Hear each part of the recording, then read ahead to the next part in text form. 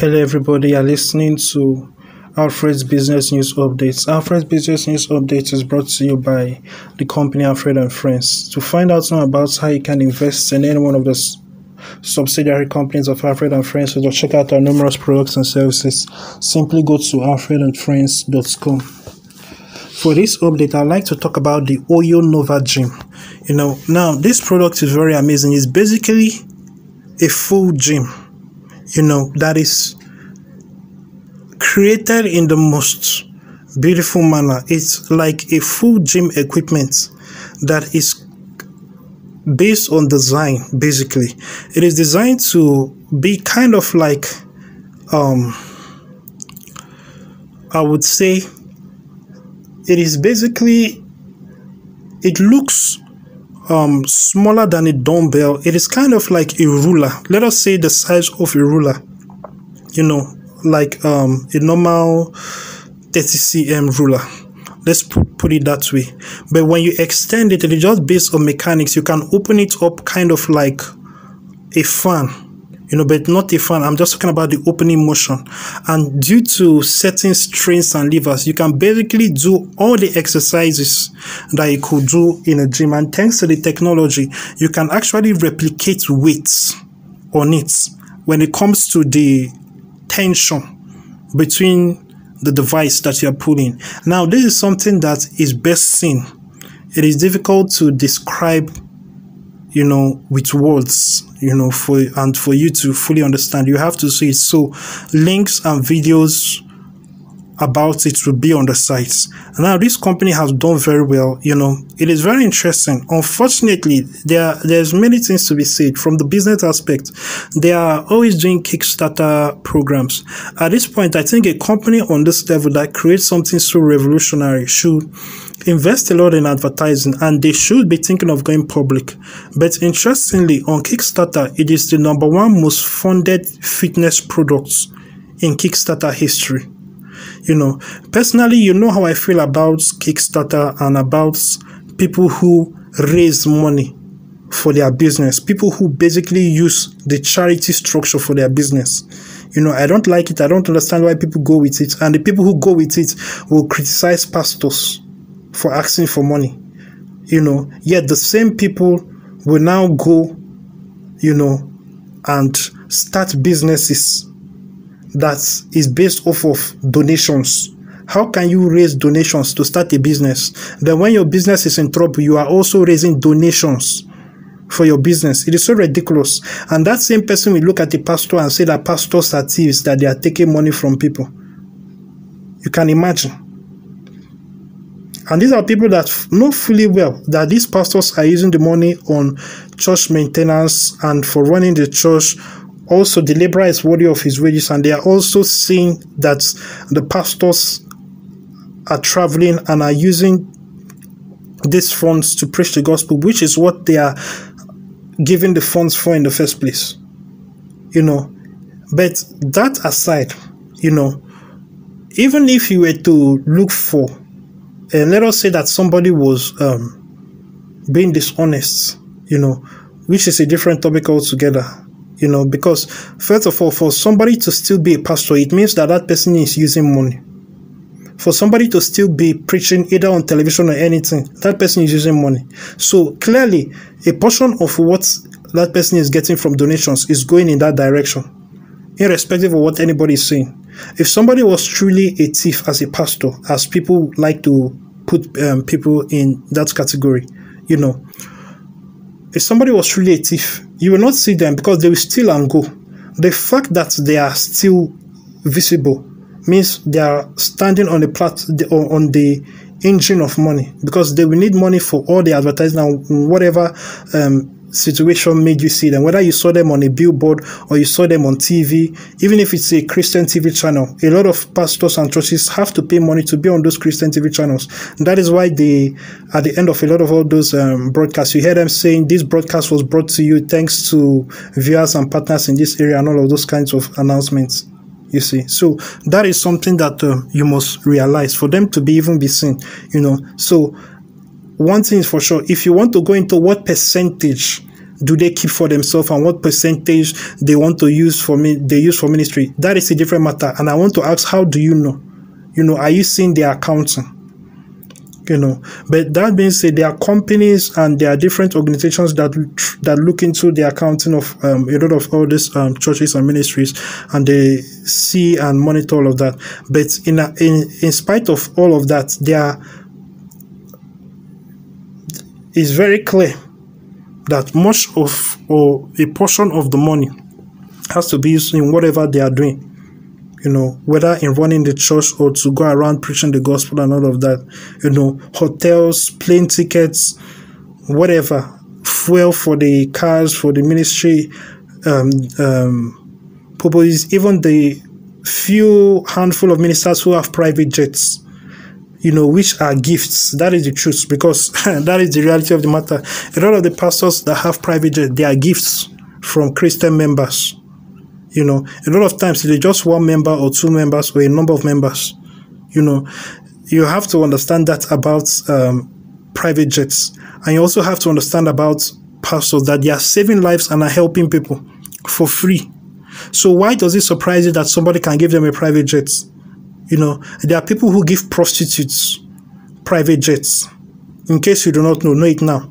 There are a lot of people who give prostitutes cars. And I'm not talking about small cars. I'm talking about people who give prostitutes Lamborghinis, Ferraris, and the rest of them. Because basically a sugar baby is a prostitute. And a man who is 80 years old or 90 years old who marries a female that is in her 20s, that woman is a prostitute. She may be a more clever prostitute than other prostitutes, but she is still a prostitute. You see, because clearly she married just for money. What is a woman doing marrying somebody that is 3 times her age? You see, and the man knows that if it was not for his money, she will not even, why will a 90 or 80-year-old man be marrying a 20-year-old female? Look at all the women who are billionaires in this world. All the female billionaires in this world, how did they get their money? Either when their husband died or when their father died, and then they inherited it. That is a story for a lot of women. So there is that, and then there is obviously those who are married straight up for money. You see, so that is still prostitution. And then even when it comes to those who are official sugar babies, they still get a lot of gifts that's on that level. And even normal prostitutes like porn stars. Porn stars are actually prostitutes. And I'm talking about not just based on what they are doing. I'm talking about the prostitution that is a part of the porn star industry, because a porn star does not make as much money as people think. The real money is in prostitution for a porn star, because now a normal prostitute, no matter how beautiful she is, she has her price range. But when she is a porn star, because of the fame, the popularity that goes with that, and the allure and the kind of way that she has placed herself as a brand that is in people's head, she now has her agents to market her secretly behind the scenes to a lot of people. That is why a lot of porn stars travel to Dubai. Because those Arabs, they have a lot of money to spend on sleeping with porn stars. And I'm talking about serious money. And the agent gets their money from that. The porn star gets a lot of money from that. So the real money in porn is not in the porn itself. It's in the prostitution that is attached to it. There are a lot of wealthy men who like this. They have seen this porn star that has hundreds of millions of views and has a popular name, and they want to sleep with that porn star. So the process of getting that porn star, and since he's straight up paying for sex, the money is astronomical. A lot of NFL players, a lot of basketball players, so many people, there's a lot of money that is being exchanging hands in that scenario. So I'm just letting you know about the definition of prostitution and how money is passed there. So that being said, people would see all this. People would see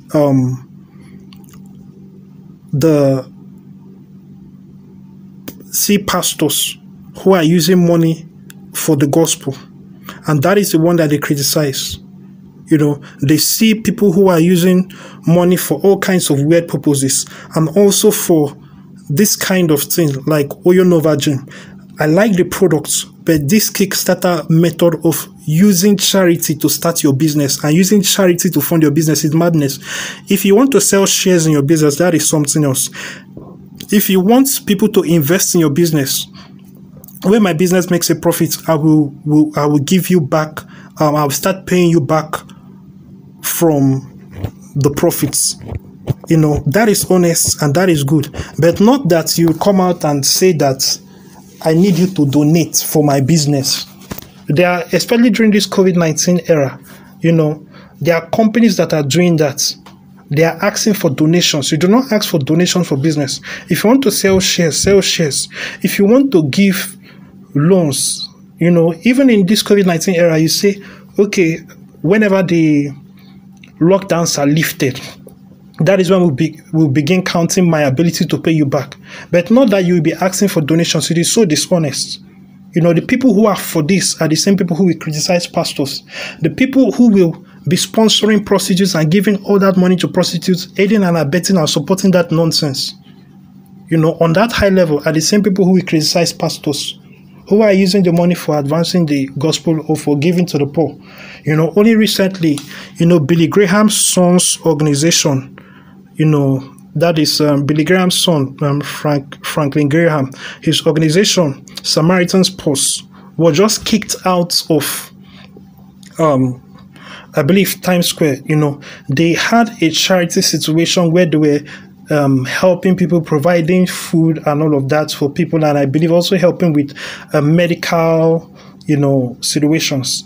But the homosexuals, the LGBT people, rose up and put a lot of protests in this COVID-19 era that because Franklin Graham is against homosexuality, that they should get him out of there. What about all the people he's helping? What about all the hungry people he's feeding? They do not matter. So now it is more important that a Christian, and this just shows you so many things about the world, and people ignore. People don't see how Christians are being treated and persecuted. They do not care about the fact that this Christian organization is feeding so many poor people in this COVID-19 era and is providing medical services to people. That is what it's for. It was not even about preaching sermons. They were not preaching. But because it is, we want to do everything, we cannot allow these Christians. These Christians do not like homosexuality. So because they do not like homosexuality, they got kicked out of doing what? Giving food to the hungry. So it shows you the madness of how things are. But that being said, it's interesting the way the world is going, and we as Christians, we must lead in the business world. It is very important that we take over that. So that is something that we are going to do. Now, when I say things like this, I know that many Christians are in different places. They hear different things from different places, and not everyone that names themselves with the name of Christ or of Christ, you are your own, you and God, that is your relationship. You and God is you and God, What I'm trying to say is that what I'm doing is I'm building up my own organization, my own Christian organization to do these things. So that is what I'm looking at. I'm not throwing it out there expecting all Christians to catch the vision and to go in the right direction. If they want to, good. But that is not focus and proper planning. I'm talking about my own organization and what we are doing, So for my business organization, Alfred and Friends, reach out to me and I'll be glad to put you on and get you into what we do. So go to alfredandfriends.com. Also, if you're listening to this and you've not given your life to Jesus Christ, go to alfredandfriends.com, click on the salvation prayer link in the main menu. When you do that, a page will come out that has a prayer of salvation. Say that prayer and give your life to Jesus Christ. So that is it for today. Thank you and God bless you.